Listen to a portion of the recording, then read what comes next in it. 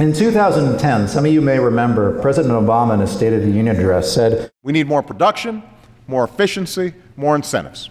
And that means building a new generation of safe, clean nuclear power plants in this country."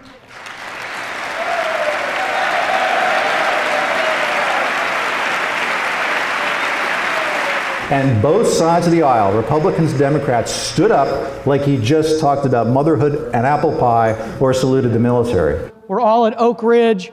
The morning that we showed up, one of the Oak Ridge guys came in with an announcement from the Chinese Academy of Science.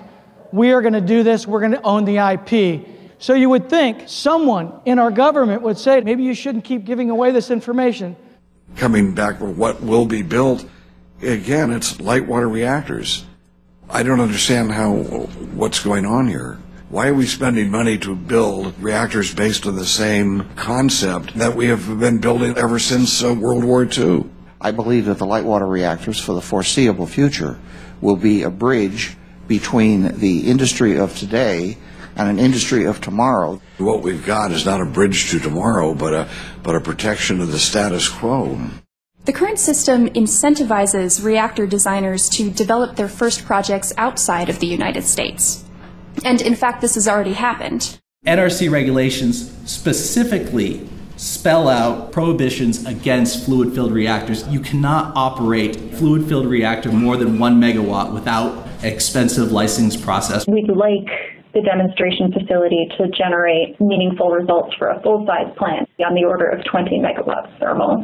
Any smaller than that, and it becomes a different machine. Yeah, but just the thermal hydraulics even would be so different that it wouldn't really be a valid comparison. Canada has a fundamentally different regulatory environment for nuclear power, which is, I would say, very progressive. We do feel that we have a competitive advantage by pursuing this technology in Canada specifically.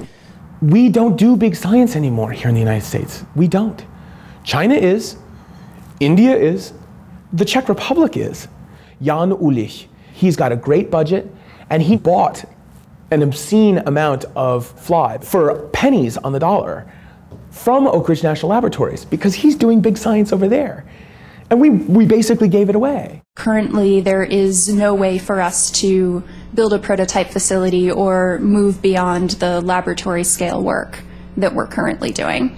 We want more than anything to do this in the U.S., but we've been forced to keep an open mind with respect to the other pathways we could take.